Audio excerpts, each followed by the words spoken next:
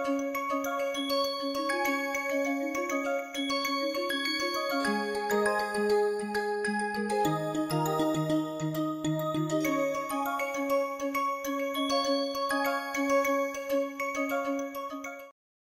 discussed a result, a theorem, in the last module, which gives us the necessary and sufficient condition when we can have a mixed strategy equivalent of a behavioral strategy. And that theorem was this one.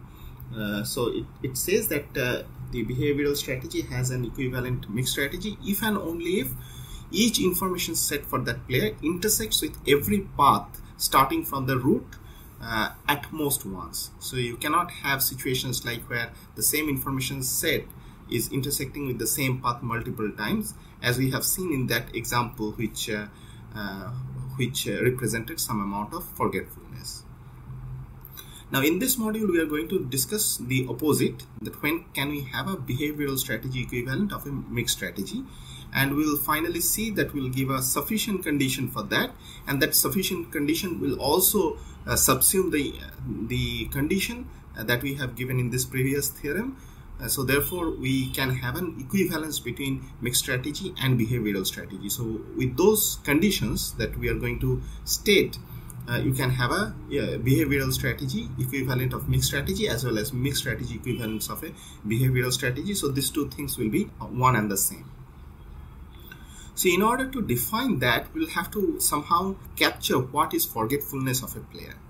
So we have seen a couple of examples for forgetfulness of the player. One in which the player forgets whether it has played at all or not, and the other condition was where the other situation was where the player has forgotten which action it has played.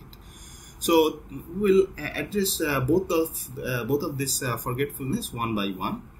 But before that, we need to define something. We need to define what is a choice of same action at an information set. As you can imagine, the name itself is quite explicit in saying what it means. So it is saying that if you have two different vertices, so let's say I have two different paths inside a network. So let's say one path is coming like this from root to here, and another path is possibly coming from the same root to some other node. Now what it is saying is that if you intersect any information set, so let's say you have two different nodes, let's say xk and xl, right? So these are the 2 points at which this path, these two different paths, let's say this path is x and this path is x hat, they're intersecting with this information set of player I. Let's say this is player I's jth information set. Then we say that these two different paths choose the same action at this information set iij, if of course k is less than the length of the path, and also l is l is less than the length of that path, and the action that you are picking. So for instance, if you are at this node which is inside this information set, and you are taking this action to go towards the end of this path, so going towards the next node in this path, then they should be the same. So if you are taking the same action, because in the same information set you have the same set of actions available to you, if this path, so let's say here you are taking a1, then it must be the case that here also you are taking a1 to go to the next level, the next node in that path.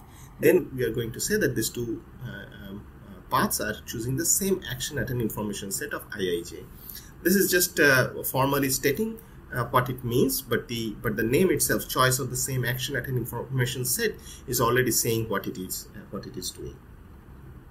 Now I just want to make a remark that even though in this particular case we are just looking at the path which is from xk to xk plus 1, which means that it is the very next node in the same path, but it does not always, so this direction and the corresponding statement that xk leading to xk plus 1 does not always necessarily mean that it is just the next node in the same path.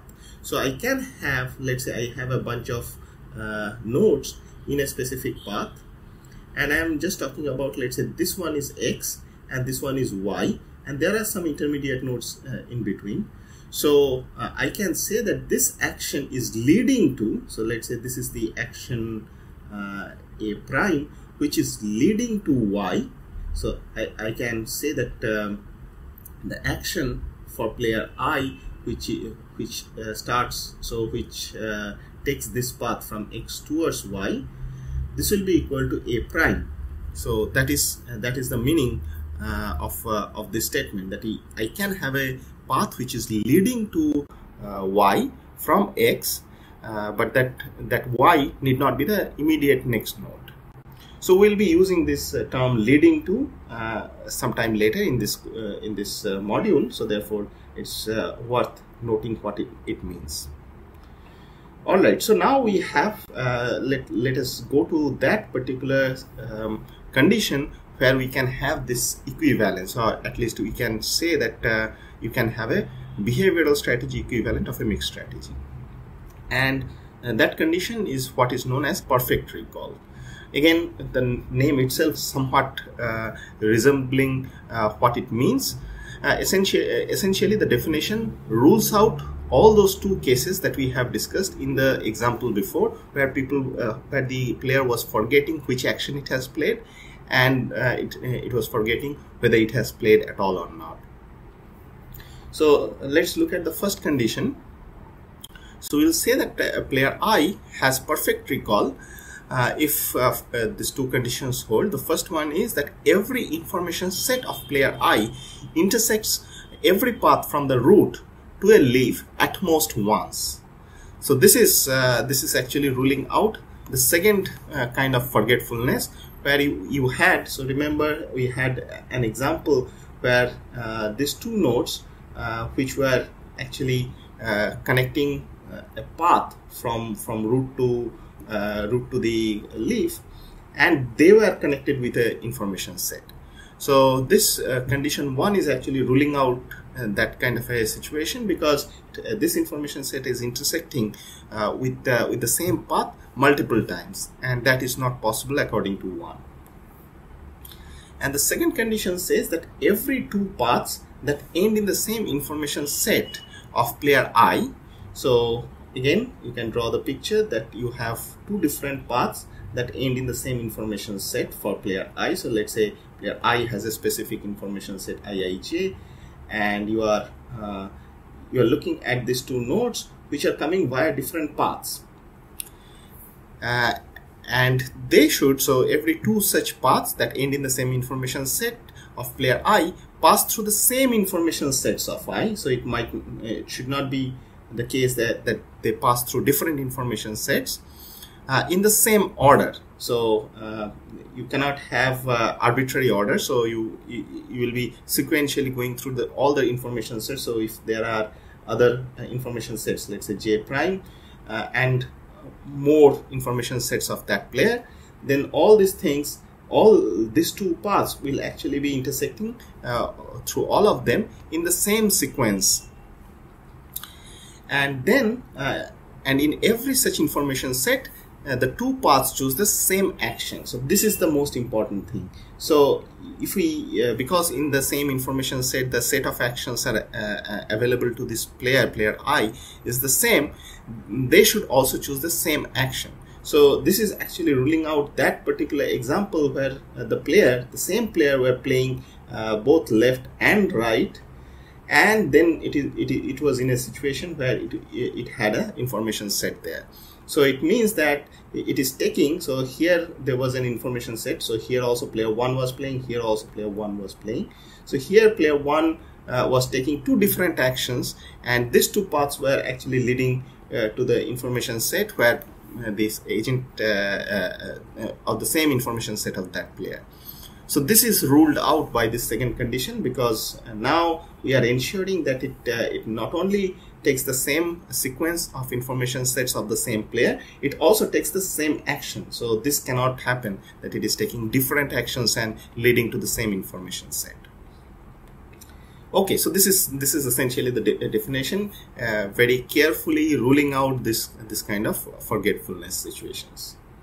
So one can write this a little more formally, and this will require a little bit of time to understand this notation. So let us go over it very slowly. So for every iij, so this is an information set of player I, and every pair of vertices in that information set, let's say x and x prime, so something similar to this one. We'll just go back to the same diagram back and forth. So if the decision vertices of I, so note that these are decision vertices of I, so those are the places where player I is essentially the player. So this sequence of nodes are only those places where player I is playing. So therefore these are only those places where you have the information sets of player I. There could be some intermediate nodes, so these are not sequential nodes in the path, because there are some more nodes where some other players are playing, but we are just picking out only those points where player I is playing. So let's create the sequence of those nodes where player I is playing with xi1, xi2, and finally the lth node is the node of x that we are comparing with. So this is x and this is x prime. So you have two different paths where these players are actually playing. So the same player I is playing, and this has a, if you list them down, there are L such points, capital L such points in this path which is leading to x. There are k such, so L prime such nodes which is leading to this other node x prime. Then three conditions should get satisfied. The first condition is this number L and L prime should be the same. So this is the first condition here. So you cannot have dissimilar number of points where player I is playing and you are leading to the same information set for that player. That is not possible. The second condition that should hold is that if you look at any intermediate point in this sequence of nodes, so let's say look at L and the corresponding L here, then they should belong to the same information set for player I. So we are going sequentially one by one and listing only those points where player I is playing, and we have ended up in an information set, in the same information set for player I. Then if you look back any previous node, so if you are looking at the same numbered node in both these two sequences, they better belong to the same information set for that player. And the last condition is the action leading from L to L plus 1. So here you can see that L and L plus 1, they need not be a parent and child relation. So there might be some intermediate nodes in between. But because this is a game tree, so this path which is leading from xi to xil to xil plus 1 will be unique, and the action that is taken by this player at that point for both these nodes, so xil to xil plus 1 and xi prime l to xi prime l plus 1, these two actions should be the same. So this is essentially capturing those two conditions that I have said in words here. So that is being formally written with the notation that we have used so far. So we'll also call a game to be of perfect recall, the entire game to be having perfect recall, naturally if every player has a perfect recall. So this definition, as we have already mentioned, the first condition essentially is subsuming the condition of that theorem, of the previous theorem that we shown before, So therefore, I mean, that condition was necessary and sufficient for every behavioral strategy to have a mixed strategy, equivalent mixed strategy.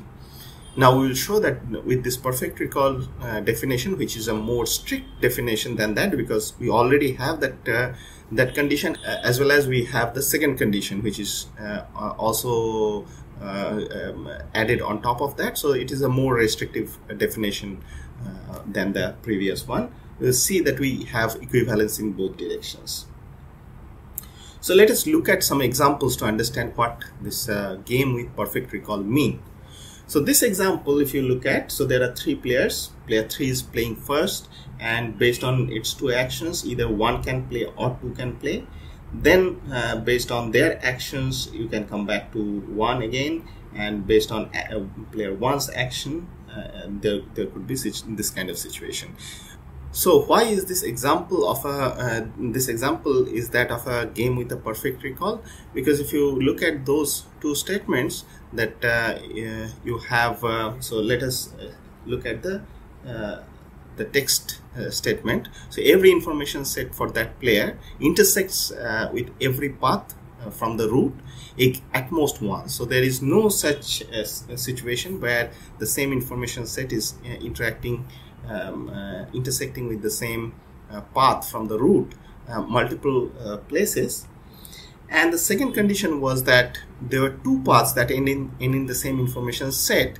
They will pass through the same information sets of that same player in the same order, and in every such information set these two paths choose the same action. So of course this second part we cannot verify because there is only one situation. So there is no previous information set of either 1 or 2, but at least we can see that the first condition is getting satisfied, and also the second condition is sort of vacuously satisfied.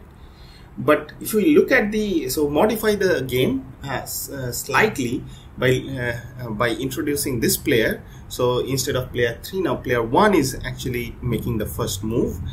Then this is certainly violating the condition that it is not taking the same action. So you see that it is taking two different actions.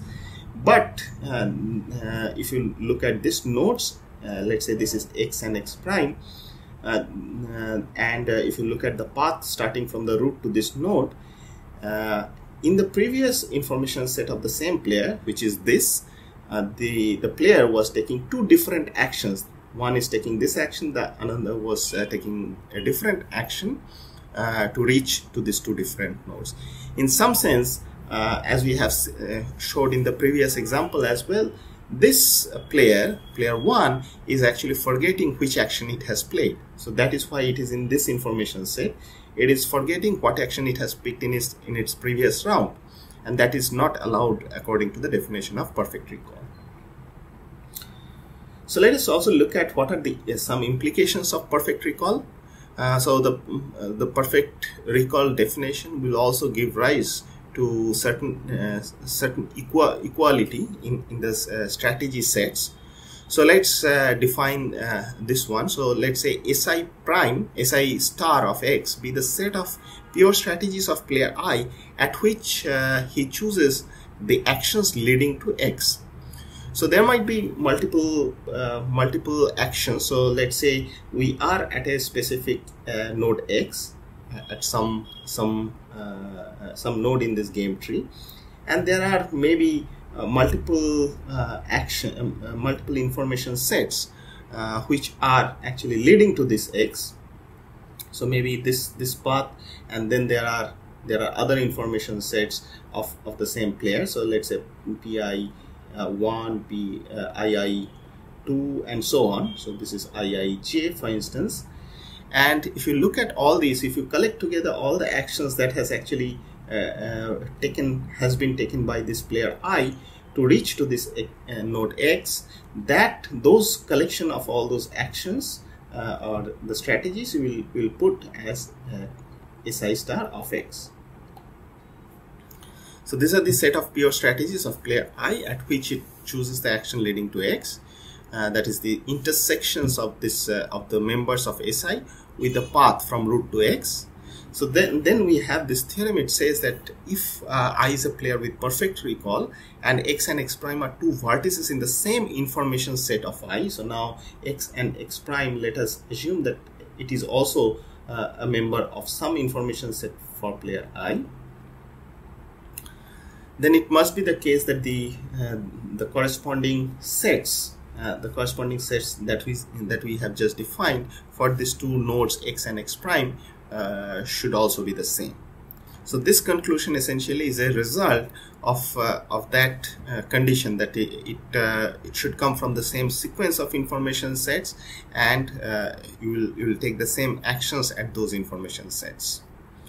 So collecting all these points together, we can actually now state the theorem, which is essentially a sufficiency theorem due to Kuhn in 1957. So in every imperfect information extensive form game, if I is a player with a perfect recall, then for every mixed strategy of player I, there exists a behavioral strategy. So of course the converse is already true, because the game of perfect recall already considers the necessary and sufficient condition where behavioral strategy has a equivalent mixed strategy. That direction is if and only if, though here it is just a sufficient condition. So together we can say it is safe to have a game with a perfect recall where we can use behavioral strategy and the mixed strategy interchangeably. So I'm not going to prove this. This is straight from the book of Maslach, and this theorem 6.15 can be read in order to find the corresponding proof. The proof essentially, let me give you the intuition. It's a constructive proof. It starts with a mixed strategy and essentially constructs the behavioral strategy such that the probabilities of reaching a leaf, reaching every leaf node, are the same. And this argument essentially uses the fact that we have defined the definitions of perfect recall. Such kind of a construction is always possible because it's a game of a perfect recall.